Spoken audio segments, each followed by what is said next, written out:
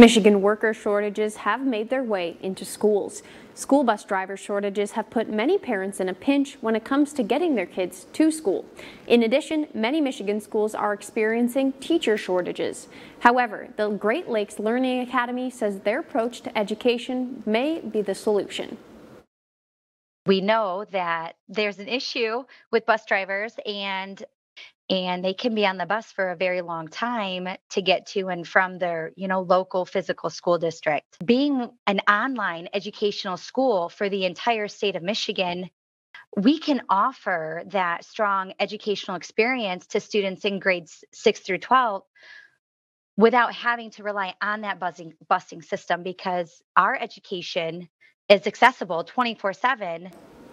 The GLLA is a tuition-free public school. While many education institutions transferred to online during the pandemic, Bonner says they've been mastering the art of online education since 2012. Yeah, so COVID-19, the pandemic, sent a lot of schools into a frenzy.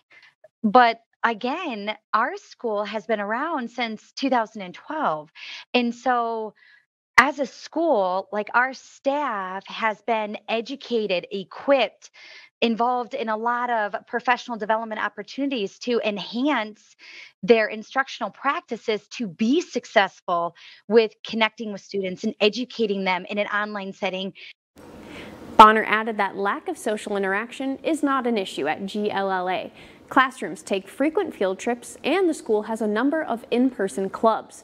For more information about online learning with the Michigan School, visit glla.org. Thanks for watching ABC 10 News on YouTube.